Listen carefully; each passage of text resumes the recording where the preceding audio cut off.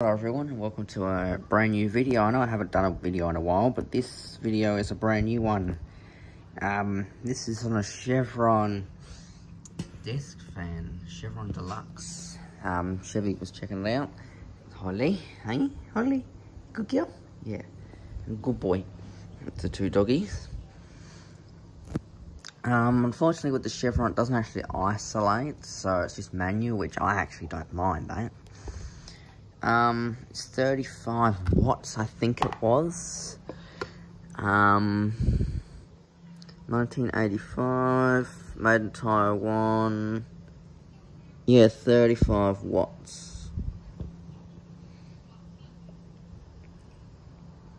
Peter Pan Electrics, which manufacture a range of different brands, like Seabreeze and Breeze Master and Air Master. Anything with Master in it, practically.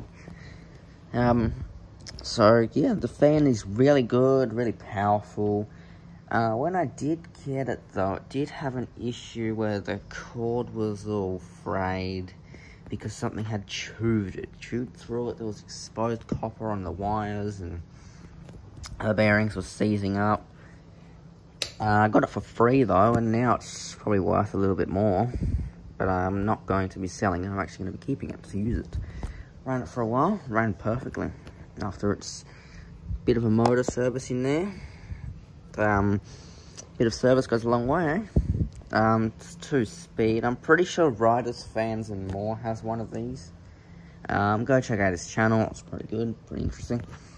Yeah, drop him a subscribe and a like. Alright, so we'll start this thing off on low. It's pretty powerful. Yeah.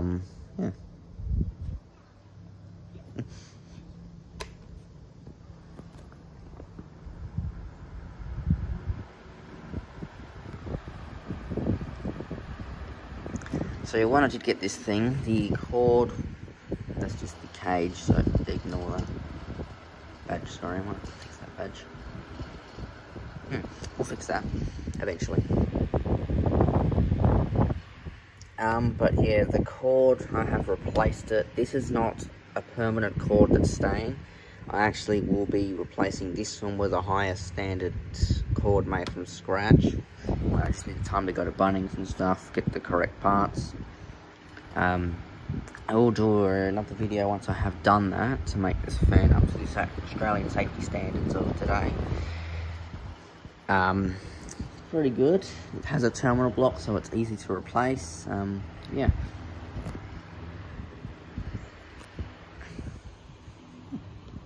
Holly, want the breeze?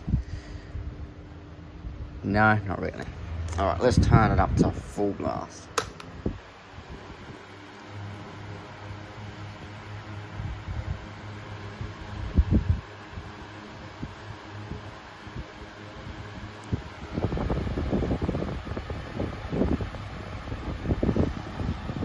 Then turn it off.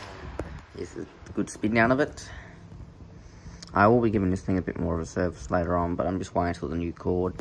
Until I get that, then it will have a complete service and everything. Complete fix up, even if the bearings are fine for now. It's just a pull off blade, there's actually no screw required, so if you ever want to just pull it off, Rider, if you're watching this, you can just pull the blade off because there's actually no screw holding it on or anything, if you didn't know, which I'm sure you do know. Thank you for watching.